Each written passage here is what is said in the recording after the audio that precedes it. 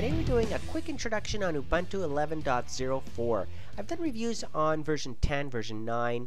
On Ubuntu.com they pointed out on the surface the few new things that people might notice right off the bat when you log into version 11. Okay, obviously it's faster, it's slicker, it's smoother, it's compatible with newer hardware. There's been upgrades in the engine behind the scenes, but on the surface, when you first log into it, what's new? Well, the fresh new look, I gotta tell you, is new. So the launcher, the dashboard, accessing your workspaces, all of that has been enhanced. But you still get Firefox installed by default. You still get the Office, the Open Office free application suite.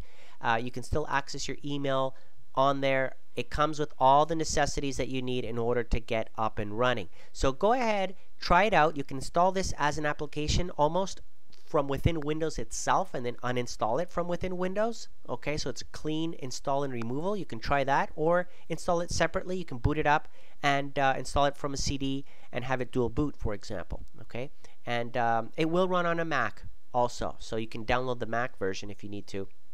Now, I've gone ahead and installed it. Look at it here. I've changed the background to a nice little blue sky instead, but the launcher is still the same. You can see here the shortcuts on the main necessities appear on the left-hand side, which is very nice and slick. So Firefox, like I mentioned, comes by default there. The Open Office applications, so like Word, Excel, PowerPoint, the equivalents of those come already installed as well. The Software Center is there, the Ubuntu One workspace switcher, and then whenever you launch applications and things like that, they'll appear and you'll see them on there as well. And I've got this dual boot with Windows 7, and obviously I can access my Windows 7 drive from here and transfer files back and forth if I need to. The great thing about this is now with this dashboard that I just clicked on here, you can add or pin shortcuts there to the dashboard, access, search for applications quickly, easily, and it's very slick, smooth. You know, it's not a resource hog. Okay, so that's very nice. That's what I like about these types of operating systems. They're secure. You're more likely to get viruses on a Windows operating system than on a Unix or Linux, or, like I said, on an Ubuntu operating system such as this one. Okay, so as you can see here with the Software Center, not much has changed. You access your applications that you want to install from here, and the workspace switcher is very nice, so you can have multiple applications running in each window and drag and drop in between them and stuff like that. That really hasn't changed much from previous releases of Ubuntu, to be honest. That's still pretty much the same. But I do notice that it's slicker. Obviously, it supports new hardware. Things are running much better, more stable than ever before.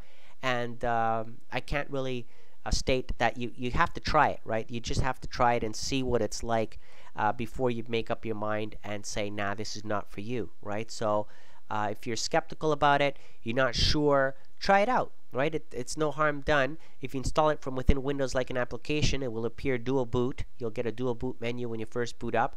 And later on, if you want to uninstall it, just uninstall it from within Windows and it will remove it. Okay, so that's how easy it is.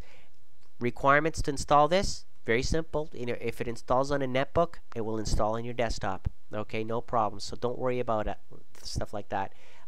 It's slick, smooth interface. I have no issues with that. Something that you got to get used to. But again, if you're used to the top right corner here with the shutdown, the time, the date, the status indicators, you know, like your wireless, stuff like that, that really hasn't changed. So again, that's pretty much it in a nutshell. I hope you guys enjoyed this video, and thank you for watching.